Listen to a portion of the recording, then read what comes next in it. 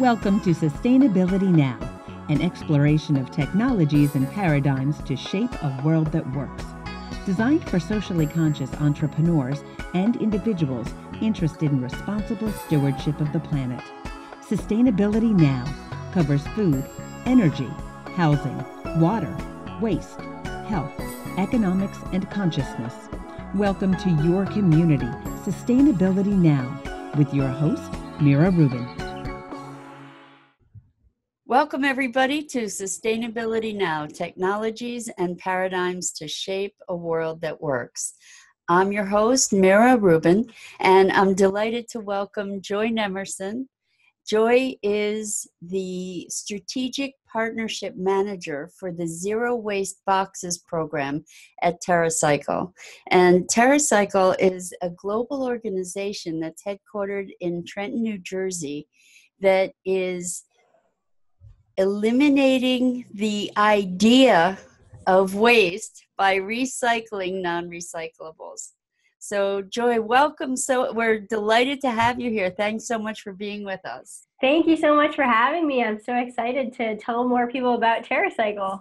Me too. So how about if we start out with that? Give us some background for folks that don't know what TerraCycle is. Of course. So TerraCycle is actually about 15 years old. People often think we're a startup, but we've been around for a while. And we started actually as a fertilizer company. Our CEO started bottling worm poop in used soda bottles, and then kind of once he figured out that he could get people to send him waste, then TerraCycle got formed into what it is today. So really what we do is we take non-recyclable waste and recycle it. And we work with brands, individuals, companies, big and small, everyone around the block to really help them identify what they're sending to landfill and how we can keep it out and recycle it. So you're the strategic partnership manager for the Zero Waste Box program. So let's talk about what Zero Waste Boxes are. I'd love to. Okay, great. So the Zero Waste Box is a box that you purchase on our website or through our lovely sales team. And essentially what it is it allows you to, really identify, a specific waste stream or a category of waste streams that you have in your home, office, manufacturing facility, what have you. And then it has a pre-affixed shipping label on the back so that once it is full of gloves or gum or pens or anything else, you can just pop it to your nearest FedEx and then shoot it back to us, and we deal with it. So it's kind of like the world's most magical trash can. That's great. Well, in looking at the TerraCycle site, it was apparent that you have a huge variety of zero boxes. So what makes the different categories? Why do you divide them up into all these different categories? Yeah, so the real reason for having so many different boxes is that the more specific you can be with the waste, the lower the price of the box will be. So if you are just collecting chip bags and snack wrappers, then you should get just that box. But we know that, people don't always have the manpower or the time to actually separate out, all the different waste. So we actually have category boxes. For example, we have a kitchen box that allows you to recycle anything in your kitchen from, broken forks to, any plastic packaging that comes with food to trash bags and anything like that. So, we really do what we can to make it as easy as possible for anyone to really go above and beyond for the planet with this kind of kooky program that we have. Well, it's way beyond kooky. It's pretty revolutionary, actually. I think the idea of waste, I just want to talk about that for a second, because one of the things that's abundantly clear to us is that in order for there to be a change on the planet, there really needs to be a change of paradigm. Yeah. And if you're talking about the idea of waste, let's dig into that a little bit. Yeah, so what we say all the time here is that waste is a human concept, right? In nature, there is no such thing as waste. Everything is disposed of and decomposed and then reborn in its own time and way. But lucky for us, we develop these products that last forever, which can be great if you need a water bottle forever, but it's not so great when you're done with that water bottle and you can't really use it anymore. So what, TerraCycle is trying to do is really meet consumers where they are. Currently we have all this plastic waste. It's almost unavoidable sometimes. So we are providing the option to keep that out of landfill. Obviously, we know that this is a short-term solution, and we are, developing ways that will potentially change the way consumers use products, right? With durable packaging or, whatever the next step for humanity is. But, where we are currently is this very disposable world. So we try and keep that as low as we can and really create the raw materials that can be used in the place of virgin materials so that hopefully we won't even have to, extract more resources and things like that. So what actually happens to the contents of these boxes when they come back to TerraCycle? Yeah, that's a great question. So it really does depend what the waste stream is, but let's use the example of a K-cup or a coffee capsule. So really popular item and used in a lot of homes and offices. So when we receive the box, it will come to our warehouse in New Jersey. And then once we have a truckload of the material, we'll send it to a recycler. The recycler will, empty all the boxes, shred the material, and then separate the actual coffee.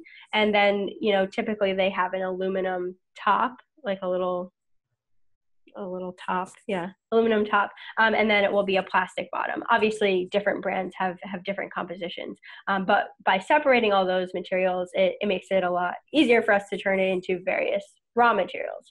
So once we have, the plastic pellet from the actual, K-cup or coffee capsule, then we can sell that to manufacturers to use, in the place of virgin material. So a lot of what that becomes is a plastic lumber product that's used in park benches, picnic tables, playgrounds, really, outside durable stuff.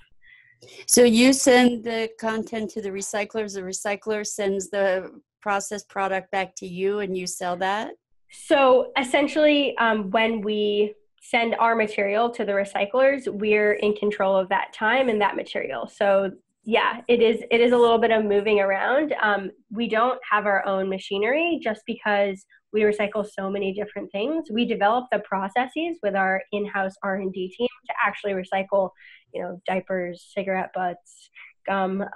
But then we actually work with, other recyclers to actually process it. Okay, so how do you identify these other recyclers if these are products that aren't typically recycled? Yeah, it's a good question. So we have a whole team at TerraCycle that's devoted to finding these recycling partners. As you can imagine, and when people meet us, they're like, wait, but how? The how is really important. So we have a lot of people dedicated to figuring out who can do it and then move it to the next step. And so you're a global company. Yes. How many countries are you in now? We're in 22 countries globally, which is pretty exciting. People don't realize that. Amazing. But I always say probably where you are next, TerraCycle will be there too. And people often ask if we ship waste. Sometimes they ask if we ship waste to China, Yes. and the answer is no. We don't ship waste across any country borders. So if you collect it in France, it will be processed in France. And then within each country, you need to identify the processors, right? Yeah, exactly. There are a lot of moving pieces with TerraCycle, but what I find so compelling about us is that we make it so easy for the consumer. If you buy a zero waste box, all you have to do is purchase it and send it back. And then we kind of figure out the rest. So it can be a tricky job, but it's certainly, makes a lot of impact, because when we have the number of collectors that we do, which is hundreds of thousands across the world, doing these little actions, it really makes a big difference and keeps a lot of waste out of landfill. And you're also working with a lot of manufacturers too, right? Yeah, so one of the big programs for the Zero Waste Box is actually recycling safety equipment and gloves, which, if you think about it, is a really important waste stream. People have to use gloves, especially in the food industry, if you're working in a factory, but they're also highly disposable. So, once you're done, you can put it in the Zero Waste Box and we'll take it and, again, keep it out of landfill.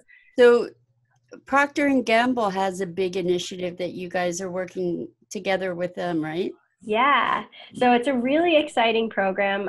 P&G has partnered with TerraCycle and Suez to collect actually ocean plastic through organizations across the world, and then we can actually take that plastic and turn it into this shampoo bottle, which is beautiful and also recyclable. So it's the first product to be made from ocean plastic that is also recyclable, which was a really important step for them and obviously for us too.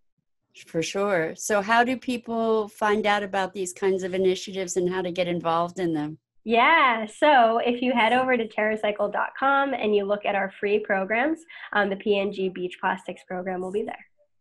Great. So the Beach Plastics program, is that international? Yeah, it is an international program, just because we need to collect a lot of beach plastic, right? One, for the planet, but two, to actually create this product. You would organize a beach cleanup, get a actually pallet bag from us, which is like a really big bag, collect rigid plastic from beaches, and then send it to us. Beautiful. So what other initiatives are you running at TerraCycle that you'd like to share with other folks? Oof, man, there are so many. TerraCycle is always partnering with new brands to, create free recycling programs for various products. So one of the new really exciting launches that we just had was actually with Hasbro. So you can send back any Hasbro toy to TerraCycle once it's been played with to its life's extent, and then we'll recycle it. Those plastics are typically pretty intense, pretty hard plastics to deal with in a regular MRF or municipality. So, it's a really exciting program for us and for Hasbro, right? Educating kids, especially when they're so young, on recycling and how to treat the planet and really just, the extended life of products is, I think, really important and really exciting. So how would people send those toys back to you? Yeah, so for our sponsored programs, they're all listed on our website. You just have to sign up, and then you can download a shipping label. So you just fill up a box and then send it to us.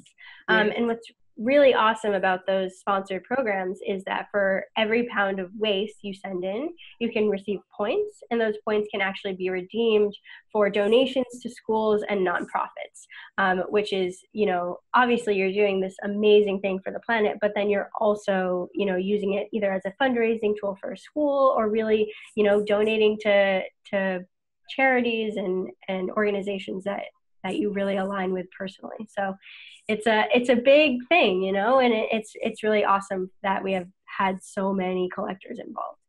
No joke. That's powerful. Yeah. So you're going pretty much top to bottom. Yeah. Which is phenomenal.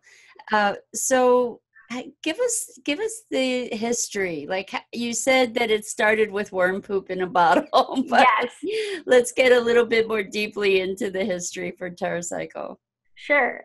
So Tom Zaki, our CEO, went to Princeton University, which I think is why we're probably still in New Jersey, and just wanted to create the best fertilizer he could. So he really, thought that, packaging was going to be a big cost, right? So using this packaging that was perfectly fine, this used soda bottle would be a great idea. So he actually set up licensing agreements with PepsiCo and Coca-Cola. He says he's the only one in the world that's done this, to use their soda bottles. So those products were sold, all over the country. And then he realized what he really liked about that was that he was using waste. So we then set up a variety of other programs with other brands, but we used to do a lot more of what we call is upcycling. So upcycling is when you take a product and you're not changing its material composition, but you're turning it into something new. So a great example of this was we partnered with Capri Sun to make backpacks and tote bags out of the juice pouches, which is awesome. And, that program went on for quite a while. But then, once we had developed all these promotional products for these brands, we kind of, took a step back and said, how sustainable is this? Is this really what we should be doing? So that's kind of when we got into more of the recycling, because, it's great to take waste materials and turn them into new things. Upcycling is, wonderful and can create beautiful things. But, what we found and with, the number of collectors that we have is that recycling actually makes a little bit more sense, right? A tote bag is, at some point disposable. Whereas, actually developing a raw material from, that waste is better and allows, people to actually take, those plastics that were brand new out of their supply chain so that they can use these recovered materials instead. So one of the things that you and I had a prior conversation, you talked about wishful recycling. Yes, one of my favorite topics. Please. Yeah, so essentially, and this is my, biggest discovery while working at TerraCycle is no one really teaches you how to recycle. In schools, you talk about recycling and you talk about how important it is, but I think, especially in the US, where it's different based on city lines, or even in the middle of the city, it can be different on one side than the other. It can be a really confusing process. So sometimes people will put things like K-cups in their recycling bin, thinking that they'll be recycled. They even go through the process of emptying them out, cleaning them out, put it in their recycling bin. What a lot of people don't know is that black plastic actually isn't recyclable. So if you're putting, a yogurt lid that's, it has a recycling symbol on it in your recycling bin, it's probably not going to be recycled. Just because the optical sorters that they use at these recycling facilities can't see black because they blend in with the belt. So that's one huge thing. Another thing is, number 6 plastics. So, some cities will take 1 through 6. Some will take 1 through 7. Some will just take 1, 4, and 5. So it's really important to look up where you are and to see what will be accepted. So number 6 is a pretty common one that a lot of municipalities don't take. So we actually have a program with Solo that would allow anyone to download a shipping label similar to the Hasbro program, all of our free programs, and then collect and send us back all that number 6 plastic cups. Wonderful. Do you guys have a newsletter or some kind of ongoing educational program that can make people aware? Yeah, so we certainly do have a newsletter. You can sign up on TerraCycle.com, and it will, let you know about, all the new and exciting things that TerraCycle is doing, but also some general recycling facts and knowledge. So one of the things that you mentioned is chip bags, and the thing that distinguishes chip bags is that it's a laminated plastic where part of it is metallic and part of it is plastic, right? Yeah. I didn't know before our conversation that they were not recyclable. Yeah. And this brought up, I have a cat, and I give her this food that comes in a plastic container, and the top peels off, and I have always washed it out and thrown it in the recycle. And I realized that the lid part, the plastic with the metal on it, is not recyclable. So I was tainting the recycle by leaving that lid on. And so now every time I tear one off and put it in the trash, I'm thinking, uh-oh, I need to get a TerraCycle box. Yeah, please, please.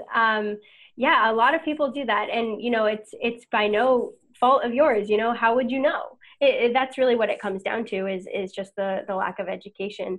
And I think, brands that we work with are really saying like, hey, we want to help. And they really, take responsibility. A great example of that is we work with L'Oreal to recycle all beauty care waste, not just L'Oreal products, but any beauty care waste across the category. So, if you are putting your shampoo bottle or your lotion bottle in the recycling bin, it might not be getting recycled. So, check that out. And if you can't actually recycle it locally, then you should check out the L'Oreal program, because it's important. And, I have a lot of colleagues at different waste management facilities, and they like TerraCycle because we actually help them make their recycling streams cleaner. And that's really what we're trying to do. So you said that these materials are getting recycled, the plastics, into pellet type plastics that then create new products. Yeah. How many times can something be recycled? It really depends on the material. So, a common fact is that aluminum is infinitely recyclable. Glass is infinitely recyclable. When you start collecting plastics, it's pretty tough because, when we recycle them, we combine them. So we, aren't necessarily creating like a number 4 plastic from a number 4 bottle. It might be a number 4 to a number 7. So it really depends. And, what's so fascinating about, the sustainable industry is that new innovations are coming out all the time. TerraCycle is old news at this point. It's cool what we do, but what about this mushroom packaging that you can buy and all this other stuff? So, as I'm sure and your listeners know, always be on the lookout for new things, because, we don't want to create waste, and when you have to use a TerraCycle box, purchase it, but when you can purchase materials that are naked packaging or any of those other cool packagings that actually don't go to landfill, then do that. So how about resources that you might recommend to folks? Books, apps? Ooh. Yeah. So one app that I'm really, really currently obsessed with is called Literati. I met the founder at a conference, and basically what it is it's a database that allows consumers like you and I to go out on the street, and whenever we see a piece of trash, take a picture of it and log it. And then throw it away. Pick it up, throw it away. Right. Take a picture, pick it up, throw it away. Take picture, pick it up, throw it away. And what he does is he then uses that data to work with companies. So let's say there's a fast food company, has a shop on the corner. We see their sauce packets all around. Everyone's taking pictures. We say, hey, why don't you ask people if they want sauce, because they're throwing it on the ground. And to have that data to back it up and help, both companies and consumers, make those, logical decisions as to, do I need this? Where will it end up? Is a really, really cool one. And it's just, creating a community around waste. So what could be cooler than that? And really, so much of this is about awareness. Yeah. So it's now, since our conversation, every time I'm putting something in the trash, I'm aware. It's like, oh boy, and I got to do something different. And it's, the awareness is encouraging me just to be shifting behaviors. Yeah, absolutely. My parents have a zero waste box. Thanks, Mom and Dad. And my mom is always so shocked, when they fill it up. Because, you're just consuming this plastic and these things that you don't even realize sometimes. The newspaper comes in a plastic sleeve. They get 2 newspapers a day. So, that alone is pretty significant, right? So it is, just about taking a step back, evaluating what you're doing, and then, making the steps that make sense for you. That just brings to mind, actually, the plastic bags that we get at the grocery store that our vegetables come in, or any number of other things are wrapped in plastic. I know that a number of supermarkets have a plastic bag recycling. Can we put other kinds of plastic bags in there and still have it be recyclable? Yeah, I would ask.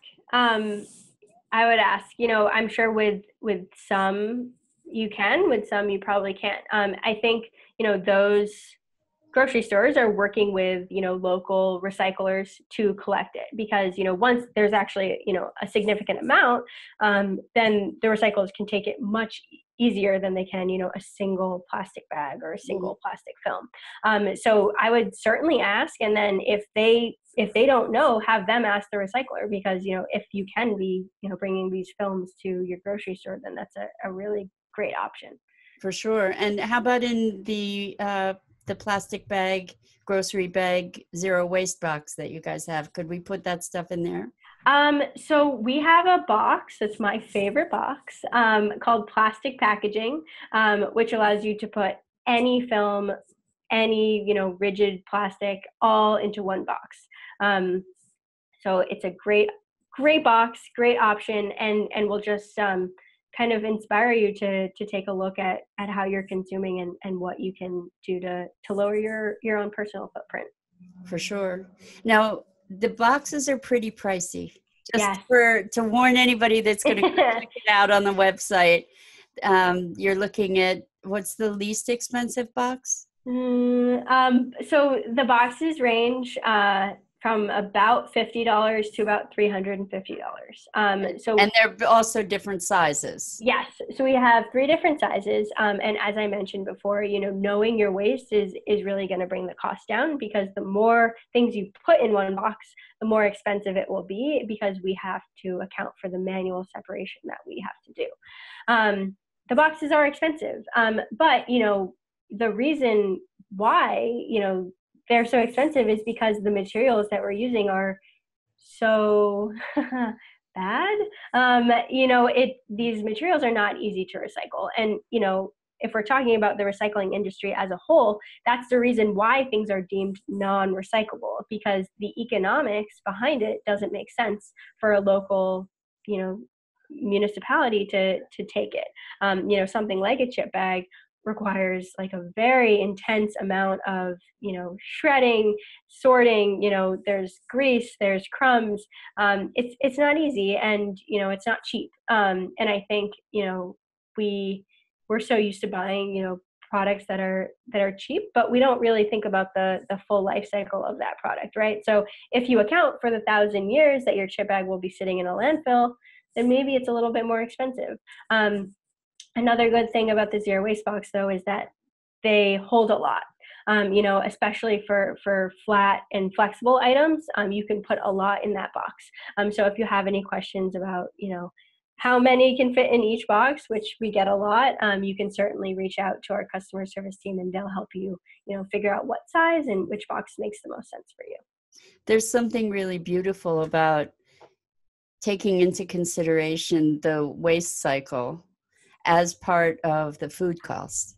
As we start becoming more conscious of the ramifications of certain purchases and certain food choices and certain product choices, I think it shifts behaviors just because of that awareness. It's profound. Yeah, absolutely. It's pretty crazy when you start to actually think about it and actively, make your choices. It really is. I mean, I think that so much of what we do because we are unaware. Yeah. And so I think the education piece is huge. And you guys have a bunch of outreach opportunities too, right?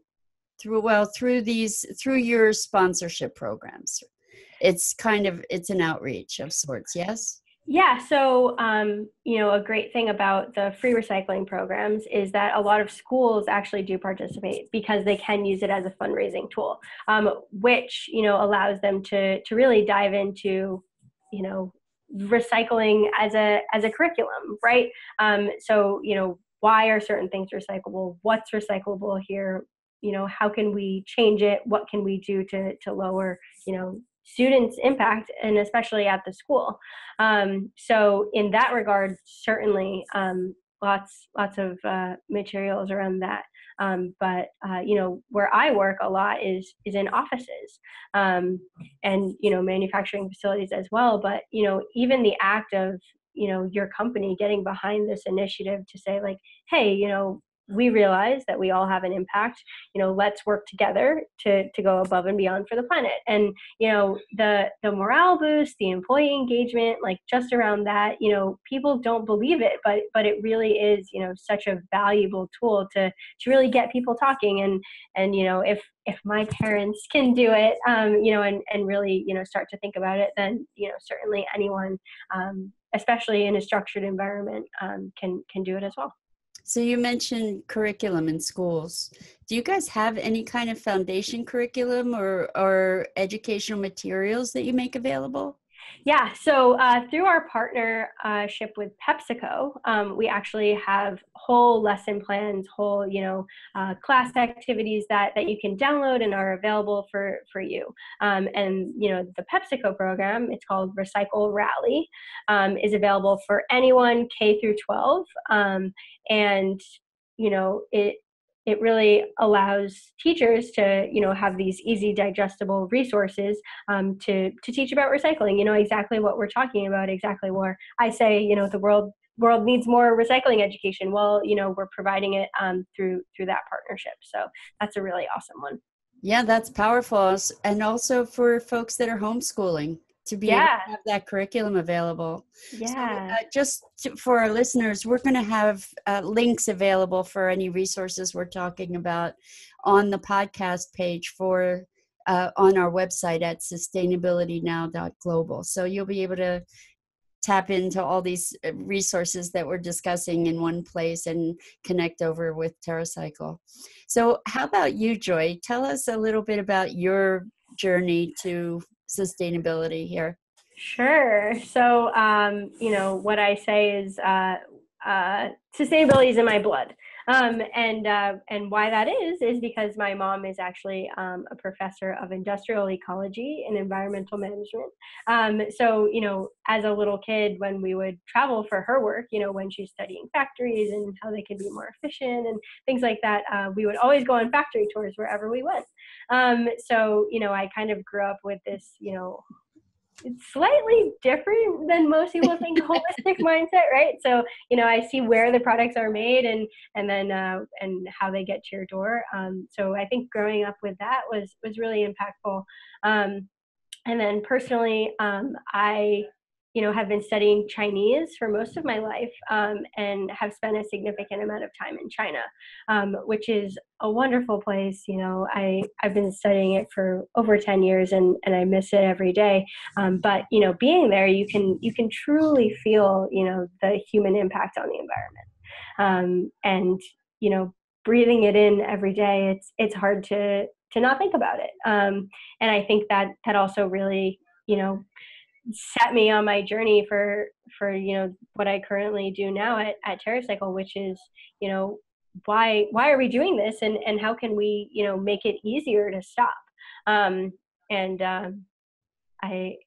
It's been a pretty awesome time at TerraCycle. I've been here for 2 years, and I get to work specifically with events, helping them go zero waste. So I help sort trash in the back of arenas and convention centers, and really see what people are throwing away, which is another really fascinating thing. And then get to help them tell their sustainability story.